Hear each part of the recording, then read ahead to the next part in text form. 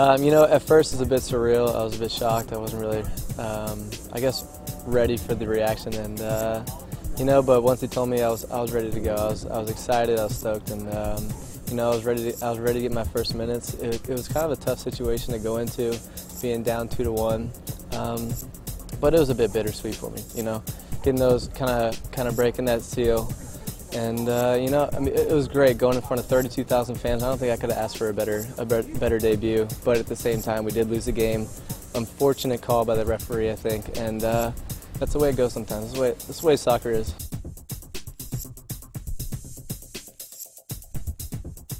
I think that works to my advantage a bit. I think at times it's kind of tough because you don't really set into one role. But being as versatile as I am, I think my athleticism plays kind of a good role for me, and it helps out. And then whenever a teammate does go down, I'm willing to step in, and I feel like I can step into that role, whichever it may be.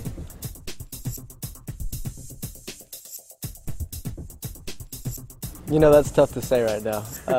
I don't know if I could answer that honestly. I like to be in the attack, but at the same time, right back doesn't bother me at all. I like right back. I like to be able to attack out of the back. I think my speed helps me out a lot. I think I'm mobile and versatile enough to defend well, and not many people are able to outrun me, so that's kind of one of my strengths, and use that kind of to the best of my advantage. But at the same time, I like to be in front of goal and like to score goals, and I think any type of player likes to score goals, and anybody wants to get that glory. But yeah, right now I'll play really anywhere on the field, so I'll take anything.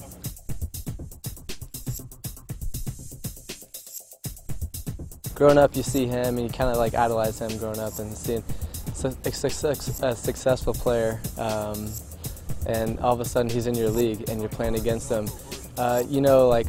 All those idols, like with David Beckham and Freddie Ljungberg, you kind of get starstruck at times, but when you step on the field, you realize that they're an opponent, and you don't really think about that anymore.